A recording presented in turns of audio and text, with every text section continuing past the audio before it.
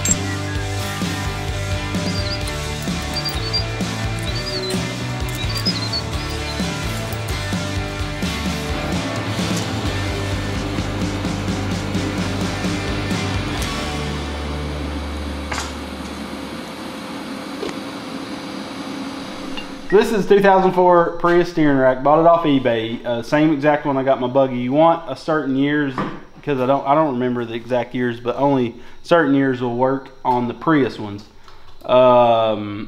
This is an '04. So anyways, we took some 3/8 plate and a 1 1/4 triple clamp, welded that all together. We're about to weld this to this tubing, and then we have our steering adjuster tilt wheel. And this is all welded in. So once we get this all, this will actually be slid back a little bit and this motor will be rocked over, but this is just to get my clamp where I need it. I'll tack it all in place. And then Dave is working on the steering rack mount, which will mount down here, and then we can get our pedals installed. Seat, shifter, brakes. There's a lot more. It's supposed to go to powder coat in 2 days. Tomorrow is our last day we get to work on it, and then I gotta tear it down tomorrow afternoon and weld it out. Like what hasn't been, 90% of the upper been welded, but stuff under the engine hasn't. All the A-arms are welded out, the trailing arms are not. So yeah. But this will be our steering setup. It'll go down, have another U-joint right off the rack, and bippity boppity boop, Bob's uncle. So we'll get this welded in.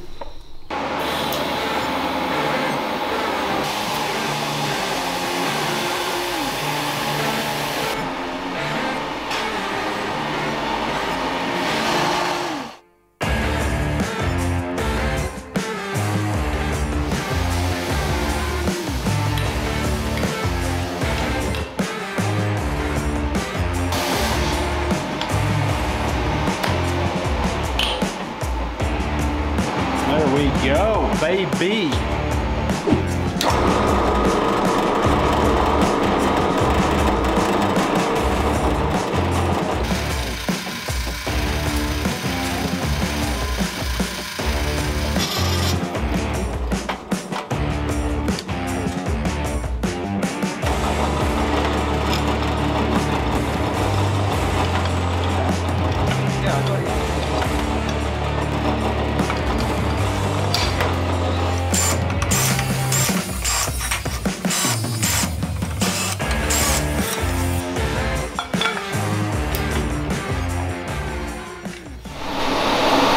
It's 9 p.m. on Monday.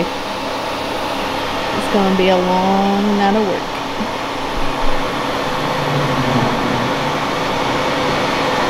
Dave has been on the way. No other reason, I don't know.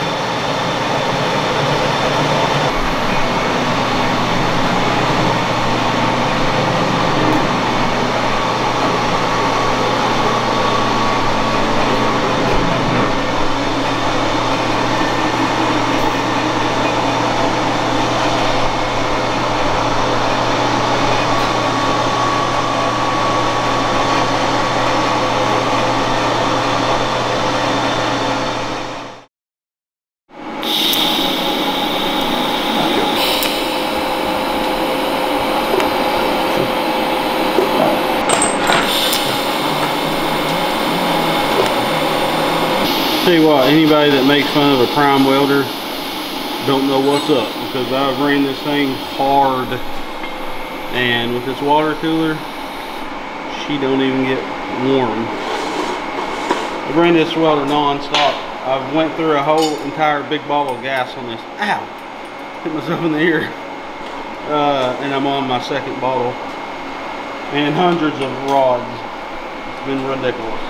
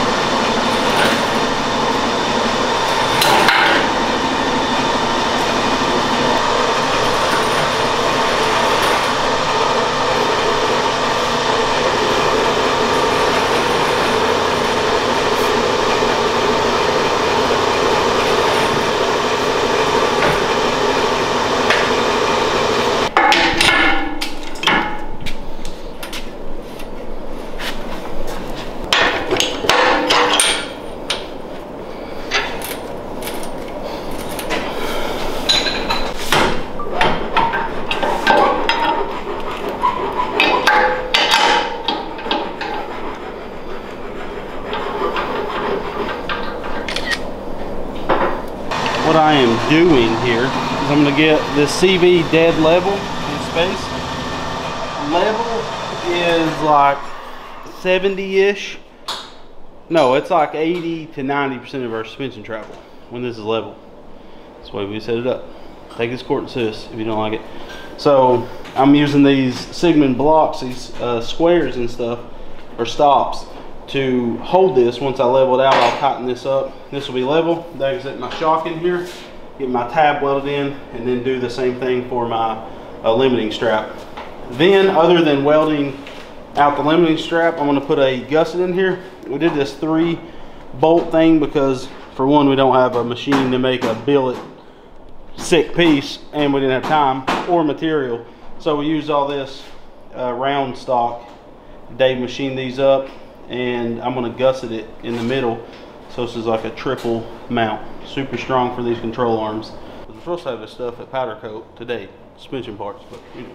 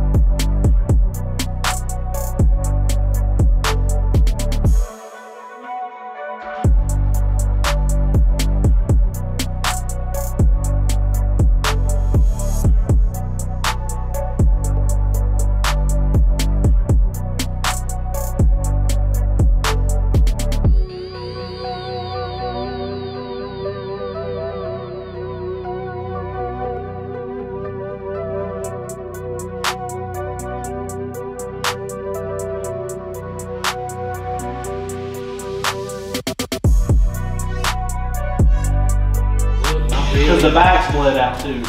We're doing it more for the look and not the performance of it. Yeah. This one's squad because they're empty. Hey, I tell you what. But look in front. So I believe if you shot 60 in the rear, if we did this, if we did what exactly we're set up now in the back, let's try that good. first. Yeah. So bring it up. Well, if it's do this, I'll roll the bottle back there. No, I'm talking about him jacking up so we take pressure off of it. Oh, yeah, yeah. That way.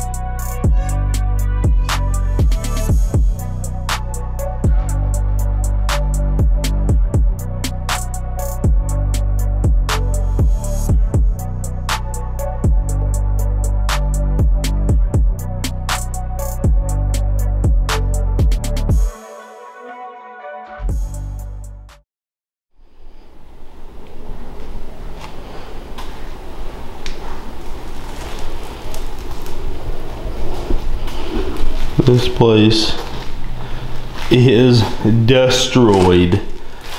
Well, it is Sunday and the last day that we have the buggy that we built for Quantum. We built this thing in 3 weeks basically. It might have been a hair over 3 weeks, but it was always supposed to be a bare metal chassis going to SEMA, and then we was going to get it back and powder coat it. But I always like to push myself to the edge of mental breakdown and try to get it powder coated beforehand. Did not work out, as you can tell. So me and Becca stayed up super late last night, sanded this chassis down. We put some blaster surface shield on it to keep it from rusting, and I think it looks awesome actually being a bare steel chassis. We put 300 psi in those Fox shocks. They got a super aggressive angle on them, and where they're located, they're going to need more, probably around 350 to 400. Actually, they'll handle 500 psi, but our front is still, both of them still not aired up enough. His regulator, a motorcycle shop helped us out a ton. Eastwood Bikes and Rods here in Sweetwater came in clutch and did a house call for us, which is pretty amazing. So shout out to them guys. But his regulator only went up to 300 psi, so that's all we could put in the rear, and we don't have the weight of a driver, a gas tank, oil tank. So I'm thinking we'll be around 4 to 450 in the rear, and there's 260 in the front, I think. So we'll probably set it, I would imagine, at 300 in the front. But there's no weight on the front end right now, so it's harder to push because there's no, there's going to be a battery. The driver's weight will help sink in the front, so the front end's light with that locked rear end. So once to slide the front end around, but I have to load it up, and then we have to drive 6 hours to Quantum up in North Carolina and hang out for a little bit and drive back same day. So I'm definitely going to sleep hard tomorrow, and I'm behind on video, so then I got to work just as hard to catch up. So super happy with this thing. Just want to say a massive shout out for you guys for supporting us and allowing us to be able to achieve something like this. 5 years ago I had never welded or really ever used a grinder, and the fact that God has brought us here and we can build stuff like that is insane, and especially in 3 weeks. We basically had Dave part-time here. Miss Redbeard has to tend to her kids, take them all their sports activities and stuff. So she was part-time on it, and then I was double time. Wouldn't have been able to do it without them. So huge shout out to Dave for running the lathe, making parts, notching some tube for me, holding stuff, just helping out in a ton of ways. Couldn't have did it without him. And Miss Redbeard for the mental support, for the emotional support. And you know, she always comes in clutch at the end, helping me finish it off. Look at her out there stacking cardboard. Red carpet down. Putting the red carpet down so we don't get it in that Tennessee sweet mud. We gotta load this thing. It has no brakes. Also has no way to lock in gear because it didn't put the chain on it. So we gotta get it on the trailer and get it to North Carolina. So here we go.